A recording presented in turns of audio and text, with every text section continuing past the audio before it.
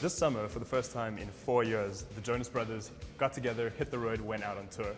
Next month, they're doing it all over again.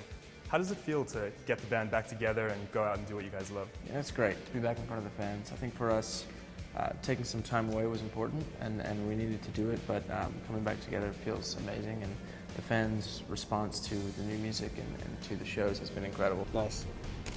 Well, you obviously know your way around Instagram because about 6 weeks ago you posted a photo, a shirtless selfie that all but brought the internet down. As Men's Fitness, you know, we have to know, what do you do to stay in such great shape with your demanding schedule when, you know, healthy food and gyms are just so limited? When you're on the road or when you have a busy schedule, you know, not just for us, but for anybody, you really have to think about it that much more. So we build a gym where we can when we're on the road if we have certain things we can use, and when it comes to eating right, you know, we just try to find those places in some of those random cities we're in that we can get the thing we need.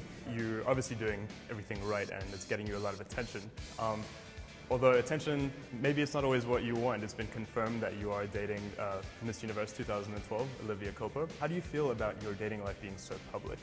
I think now it's actually easier when you're just more open about it and more real, and when you can use your own social media as a way to sort of share what's going on in your life. It makes things easier, from releasing music to dating to whatever. It sort of covers all the bases. I know you were born in Texas, but you were raised in New Jersey. How do you feel about this surge of talent that is all of a sudden hitting the entertainment industry from the little state of New Jersey? For us, you know, we always think of ourselves just as three guys from New Jersey and try to take that mentality, but you know, it's fun to see other people from our home state rising up.